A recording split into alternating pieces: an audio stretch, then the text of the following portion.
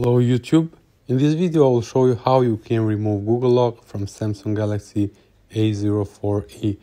So my model it is A042F and I'm going to use TSM tool for this purpose. And if we go to the website of the TSM tool and go to the supported models over here, we can check whether this model is supported or not. Tap on search and I'm going to write my model A042. As you see, A042F is supported along with A042M.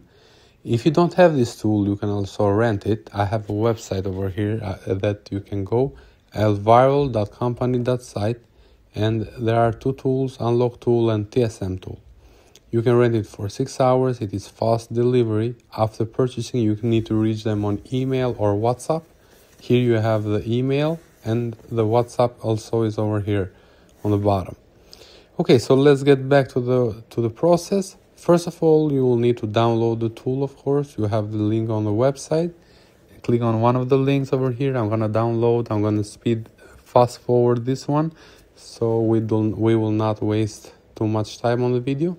So the installation process, it is pretty easy. Just download, open the file, hit OK, run anyway. It will give you the installation. Tap on yes. Click install, and the process should not take longer than 5 minutes after downloading. The shortcut will be on your desktop, and you need to hit run and then click yes. It might take a while to load depending on the computer speed, processor, but just wait, be patient, and it will start. After starting, you will need to log in. You can get the login details from the rent, or if you have both one, you can just sign in with yours. After signing in, you will be on the main menu of the software. So this is the main menu of the software. Let me remove these ads pretty fast. Click OK. Remove this one also. As you see on top, you see that there is Samsung.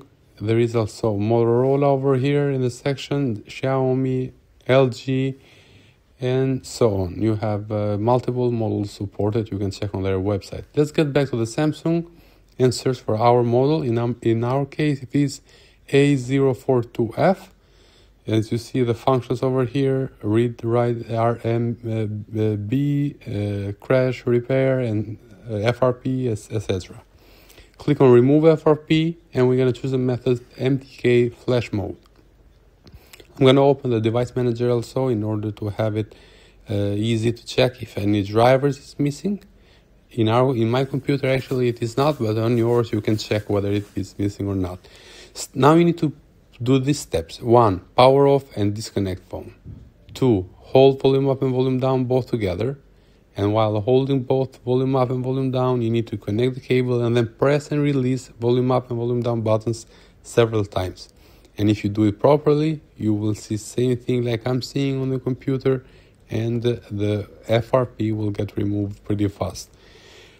For now, it is reading some info and reading the PGPT, protection 1, protection 2. Okay, going next. And as you see on the bottom over here, removing FRP lock, okay, removing FRP lock 2, okay. The device should automatically reboot, but if it doesn't, just reboot manually.